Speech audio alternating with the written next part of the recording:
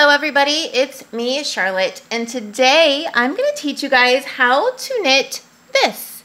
And this is called the Small Quilted Cross Stitch. This is a 4-row repeat. I really wouldn't call it beginner friendly just because there's a lot going on, but I do encourage beginners to try it. It will teach you a lot of things. You will learn a lot of new skills, new stitches. I think in here you need to know how to like slip a stitch purl-wise with the yarn in the back. You need to know how to do a PSSO, which is a pass slip stitch over. There's just a lot going on. It's a really good way to start following a pattern and, you know, getting in the rhythm if you're new.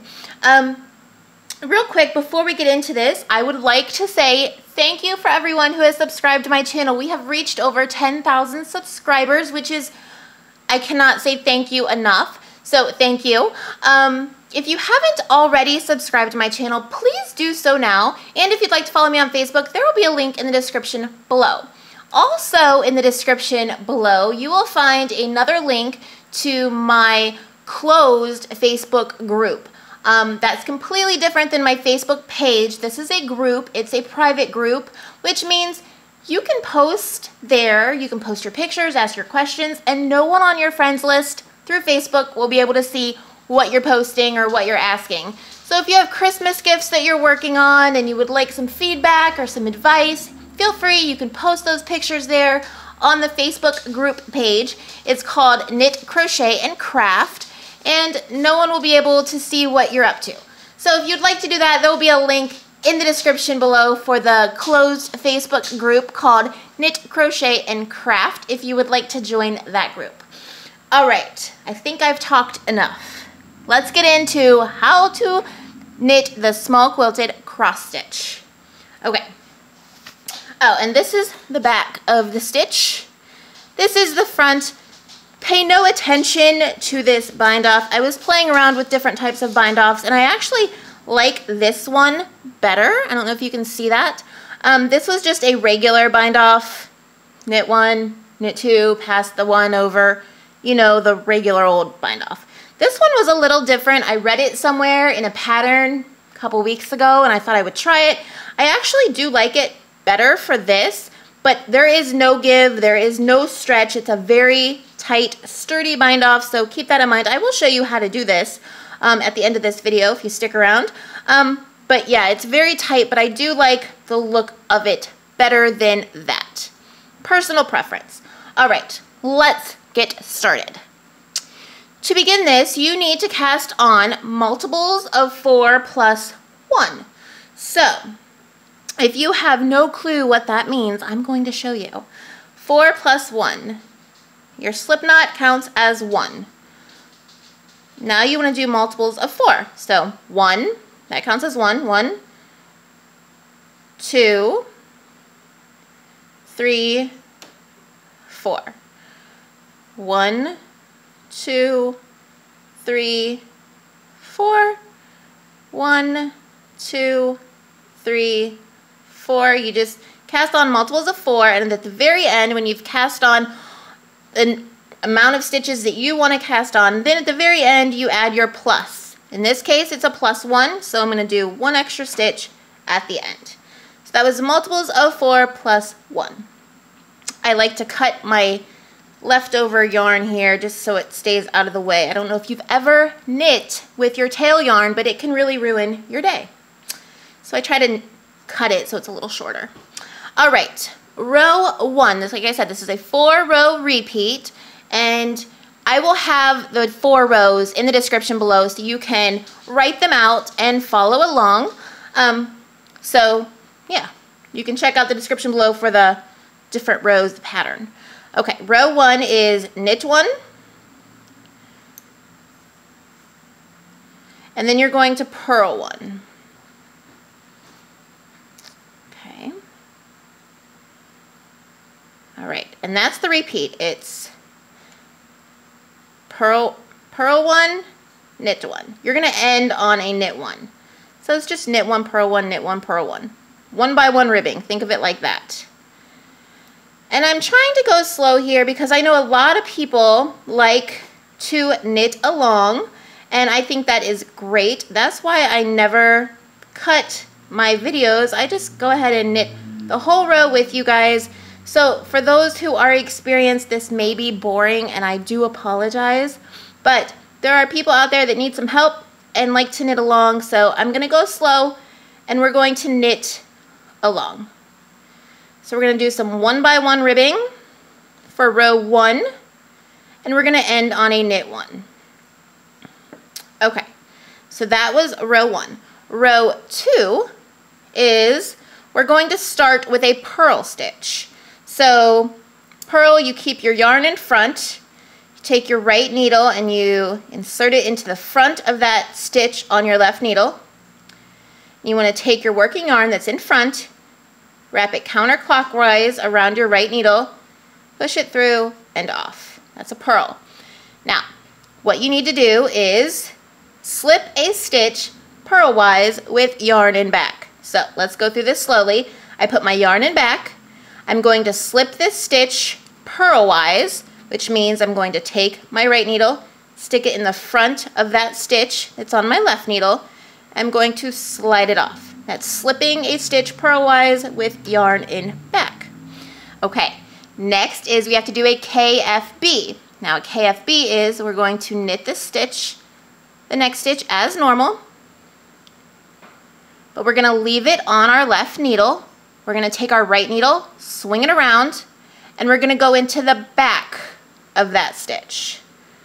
It's a KFB, which means knit through the front and the back loop of the stitch. So we went through the back loop. We're going to wrap our yarn, bring it through. Now we can pull it off. Okay? Next stitch, we're going to knit as normal. And then remember that stitch we passed purlwise with the yarn in the back? That's going to be the 4th stitch from this one. So 1, 2, 3, and 4. We're going to pick up that slip stitch and we're going to pass it over the 3 stitches that were on our needle. Okay, that's called a PSSO, pass the slip stitch over. So in case you didn't know that, now you do. And we're going to end this little sequence here with a purl 1. Okay, so I'm going to show you again. We're going to go a little faster. We ended with a purl 1. Now we're going to start all over, which is we're going to slip 1 purlwise with our yarn in the back. We're going to do a KFB, which means knit through the front and the back of that stitch. And then we're going to knit 1. And then we're going to pass that slip stitch over. It's going to be the 4th one from here. So 1, 2, 3, and 4. Pick it up, pull it over those 3 stitches, and then you're going to end with a purl 1. Okay? We are almost done, guys. Again, we're going to start over by slipping stitch purlwise with yarn in back. We're going to do a KFB. We're going to knit 1. We're going to take that slip stitch and pass it over these 3. So 1, 2, 3, 4. It's going to be the 4th one. Pick it up, pass it over, and then we're going to end with a purl 1. Okay, that was row 2. Row 3 is just like row 1. We're going to do 1 by 1 ribbing. So we're going to start with a knit 1 and a purl 1 and a knit 1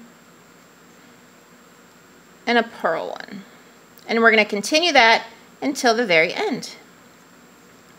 We are almost done, guys, and I can show you how to bind off. And I think you guys are going to find this bind off, like I said, it's a very tight bind off, but it's sturdy. It has no give, so it's not stretchy at all, but it looks nice, I think, and it's easy. So show you how to do that. We're just going to finish off our 1 by 1 ribbing here, which is just knit 1, purl 1, knit 1, purl 1, and we're going to end with a knit 1. That was row 3. Now row 4 is going to go something like this. It's going to start with a purl 1. Again, you want to make sure your working yarn's in the front, your needle's in the back. Put it into that stitch in the front of that stitch. Wrap it counterclockwise. Okay, that was a purl 1. Now we're going to knit 1 and we're going to purl 1. So the first 3 stitches were purl 1, knit 1, purl 1. Now we're going to start our pattern. Put our yarn in the back, and we're going to slip 1 purlwise, like we did on the other round, or the other row. Then we're going to do a KFB, which is knit through the front and the back. And then we're going to knit 1. And then we're going to pass that slip stitch over, and it's going to be the 4th stitch. So 1, 2, 3, and 4. We're going to pick it up, and we're going to slide it over those 3 stitches that were on our needle. Slide it off. And then we're going to end with a purl 1. Okay? We're going to slip, start over again. We're going to slip purlwise with our working yarn in the back. We're going to do a KFB, which is knit through the front and the back. Then we're going to knit 1. Then we're going to pass that slip stitch over, and it's going to be 1, 2, 3, the 4th one. Pick it up, slide it over those 3, and we're going to end with a purl for that sequence. Now when you have just 2 stitches left on your needle on the 4th row, what you're going to do is knit 1 and purl 1. And that is the 4 rows you need to know. And you just start over with row 1 again. Now to bind off, this is the bind off I used for half of this one. This was just the regular good old-fashioned bind off that I think it's the first one we all learned. That was this one. It's kind of bulky, as you can see, but this one is much different. I think it really works with this pattern, especially if you don't need it to be stretchy, because like I said, I can't say it again, it is not stretchy. It has no give whatsoever. It's a very tight bind off, but I think it looks nice. It really finishes the edge. And if you can see, if my camera will focus, I've been having camera problems lately, guys. That's why I haven't had a video out in a while. It kind of like looks like a braid. So I think that looks pretty cool, but again, no give there, so it's not stretchy. But I'm going to show you how to do it. You want to bind off after your 4th row. So instead of starting a new sequence of the 4 rows, you just want to bind off when you're finished. And what I do is you're going to knit that first stitch like normal. And then you're going to slide it off. You're going to put it back on your left needle like that. And then you're going to knit 2 together.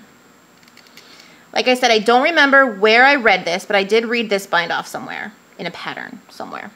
I can't remember which one. You knit those 2 together, and again, you take the stitch that's now on your right needle and you put it back on your left needle, and then you just knit 2 together. Again, the stitch that's on your right needle, you want to take it off, put it back on your left needle, and knit 2 together. Again, take it off your right needle, put it back on your left needle, and knit 2 together. And you just keep doing that. You just kind of don't want any stitches on that right needle whatsoever. If there's a stitch on that right needle, put it back on your left, knit 2 together. And you just keep doing that until you're at the very, very end. And I'll show you what I mean.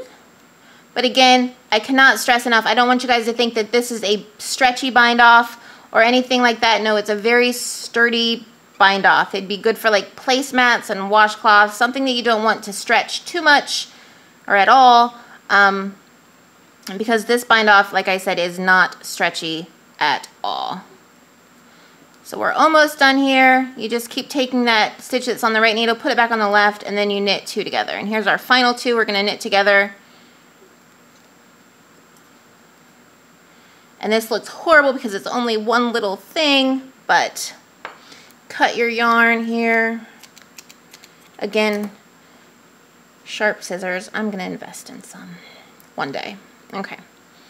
And there you have it. You just weave in your ends, and that's it. That's how I bind off. And that is how you knit the small quilted cross stitch. Like I said, it's a little complicated, especially if you're new, but just I will have the directions, the pattern written down below in the description. You guys can write that out, follow along, keep track of where you are in your rows. You should have no problems, go slow. And it's okay if you make a mistake or mess up. Just keep trying. It's no big deal. If you haven't already subscribed to my channel, please do so now. If you like this video, please give it a thumbs up. And if you'd like to follow me on Facebook, my Facebook page, there will be a link in the description below. And if you'd like to join my private closed Facebook group called Knit, Crochet, and Crafts, there will be a link in the description below as well. All right, guys, that is it for today. Thank you all for watching. I've missed you guys. It's been a while. But yeah, so until next time, I hope you all have a super wonderful, fabulous day, and happy knitting. Bye.